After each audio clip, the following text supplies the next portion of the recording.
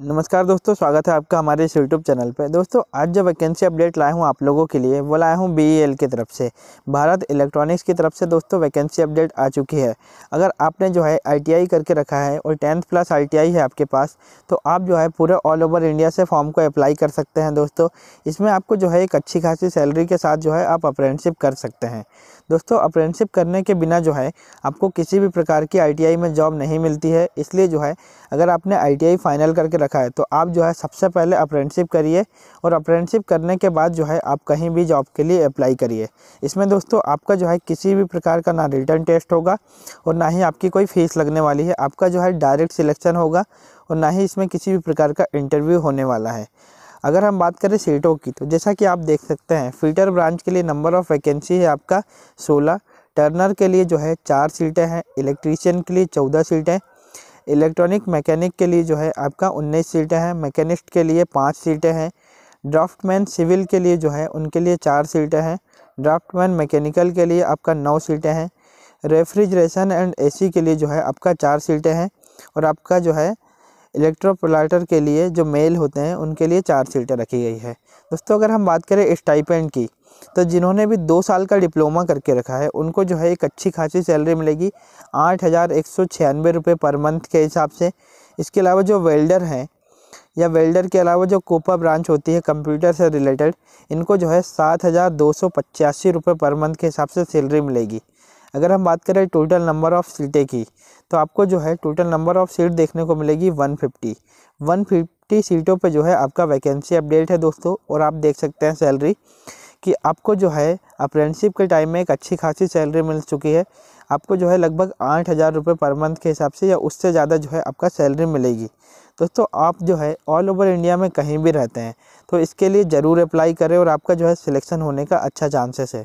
अच्छी सीटें हैं दोस्तों, इसमें जो है आपका सैलरी भी एक अच्छी खासी मिल रही है और आप ऑल ओवर इंडिया से अप्लाई कर सकते हैं। अगर हम बात करें एलिजिबिलिटी क्राइटेरिया की, तो जैसा कि आप देख सकते हैं कि 31 मार्च तक जो है आपका होना चाहिए फॉर्म अप्लाई और आपकी जो एज है वो कम से कम 21 साल होना चाहिए। दोस्तों 21 साल जो एज है आपकी ज़्यादा से ज़्यादा 31 मार्च 2020 तक हो सकती है। इसमें एज रिलैक्सेशन भी मिल सकता है ST/SC वालों को। इसके अलावा जो OBC कैटेगरी के लोग हैं उनको 3 साल का जो है एज में छूट मिल सकती है। आपको जो है ऑनलाइन के माध्यम से अप्लाई करना होगा। इसमें आपका जो है देख सकते हैं आप सारी जानकारी जो है आपको इसी वीडियो में मिलने वाली है। हमने बताया अभी कि आपको जो है कितनी सीटें हैं, कैसे अप्लाई करना है। इसके अलावा अगर हम बात करें कि आपको जो है अप्लाई कैसे करना है, तो अप्लाई करने का जो क्राइटेरिया है दोस्तों आपको जो है ऑनलाइन के माध्यम से करना है और हम जो है इसमें आपको सारा जो है डेटा देंगे कि आपको कहाँ कहाँ जाना है और कैसे कैसे अप्लाई करना है।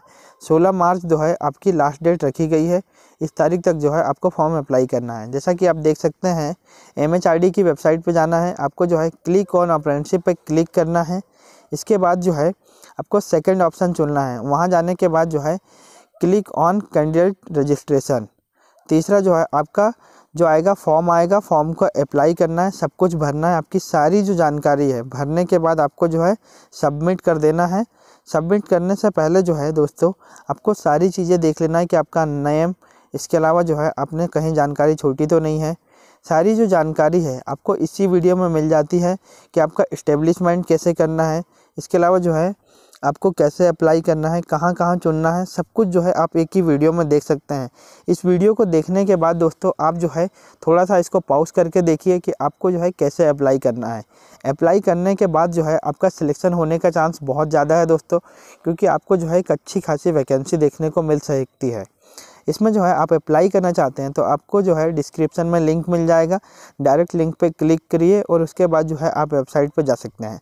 वेबसाइट पे जाने के बाद जो है आपको हमने स्टेप बता दी।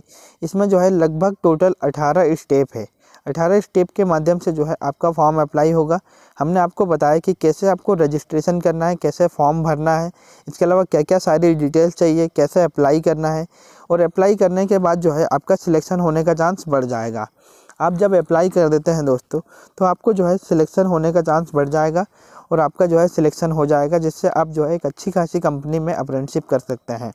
यह एक अच्छी खासी कंपनी है, इसमें जो है आप अप्लाई कर सकते हैं। दोस्तों आज के वीडियो में बस इतना ही।